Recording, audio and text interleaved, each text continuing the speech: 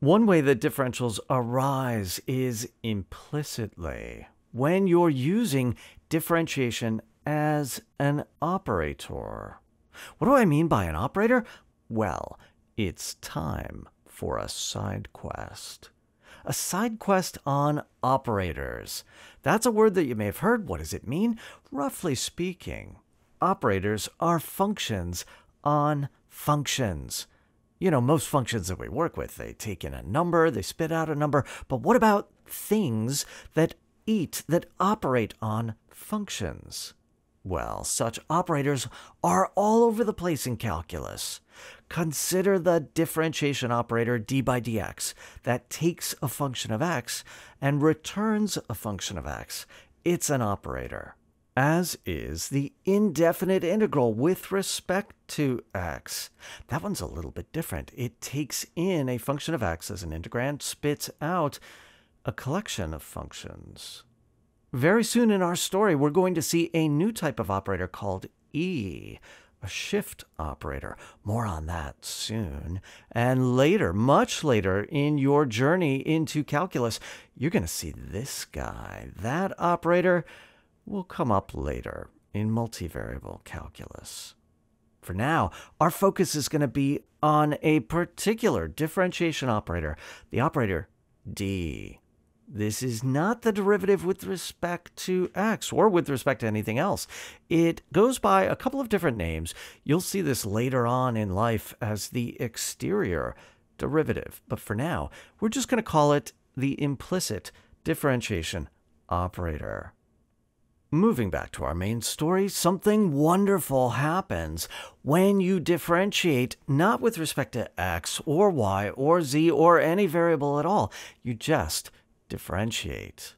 What happens when you do that? You get differentials. This is not mysterious. You're going to see how this works right away. Let's just differentiate. Let's consider a function x squared plus 3x minus 5. And let's hit it with this differentiation operator, d. What do we get? What's the derivative of x squared? It's 2x dx.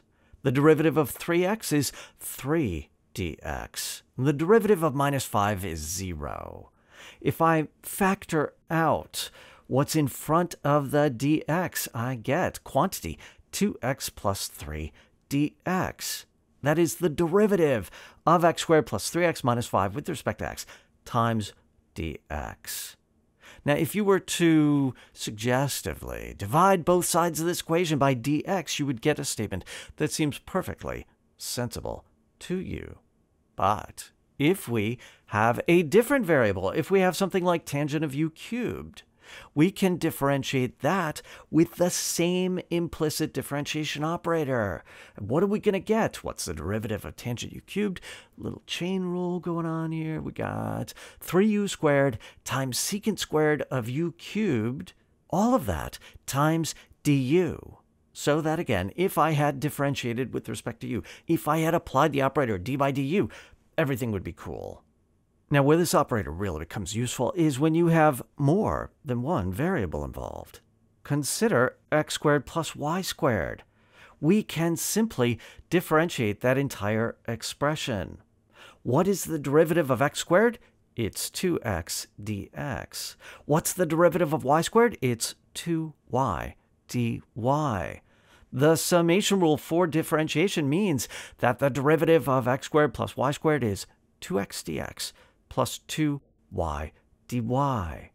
And that is more significant than it first appears. If we take that one example, the derivative of x squared plus y squared, then we can think about this in terms of the circle. Because, of course, x squared plus y squared equals a positive constant. That is tracing out a circle in the plane. One of the things that we use operators for is to apply them to equations. If we differentiate that entire equation, we get on the left the derivative of x squared plus y squared, 2x dx plus 2y dy. On the right, we get the derivative of a constant, 0. And now what we can do is simplify that expression a little bit. We get that y dy equals minus x dx. And what this is really describing geometrically is how changes in the x and y coordinates are correlated if you are constrained to that circle. If you move a small amount on that circle, what are the changes in x and the changes in y doing? Of course, this is related to the problem of finding a tangent line to that circle at a particular point. And you say to yourself, well, to get the equation of that line, I really want dy dx. How do we get that? Just work with the differentials. If I take the previous expression, divide both sides by y, divide both sides by dx, I get dy dx. The slope is minus x over y. Hey, wait a minute. Is that legal? Are you allowed to divide by differentials? Sure, no problem. Go for it. If you want to be careful about it, then what I suggest you do is you solve that implicit equation, x squared plus y squared equals c, for y as a function of x, and then differentiate that using the d by dx operator. You'll see that everything works out, and you'll learn a little bit about implicit functions. But that's not all. The implicit differentiation operator is so useful when dealing with related rates. If we consider the canonical problem of the sliding ladder, the ladder that's up against the wall, and it's y units at the top and x units down below, and the ladder has length L, then you get, by right triangles, x squared plus y squared equals L squared. But this ladder is sliding down or sliding up or doing something. What you can do is differentiate, as we have done, to reveal that x times dx equals negative y times dy. So if you know the rate of change of the x-coordinate or the y-coordinate, and you know something about the x and y coordinates, you can solve for whatever else you need.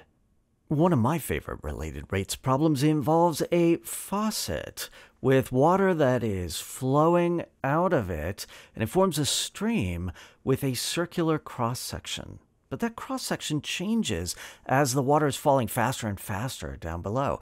How does it change? Well, if you assume the flow rate is constant, then what that means is that pi r squared v is a constant, where r is the radius, v is the velocity. Trust me on this one. If you differentiate that equation, the constant goes to 0. You move things over to the other side. What you get is 2 pi rv dr equals minus pi r squared dv. That is, rewriting it, 2v dr equals minus r dv. This is cool. This is a non-trivial problem where you can see how changes in the velocity due to acceleration correspond or correlate to changes in the radius of that stream. That's kind of fun. There's a million such problems that you can do. They are all doable via implicit differentiation.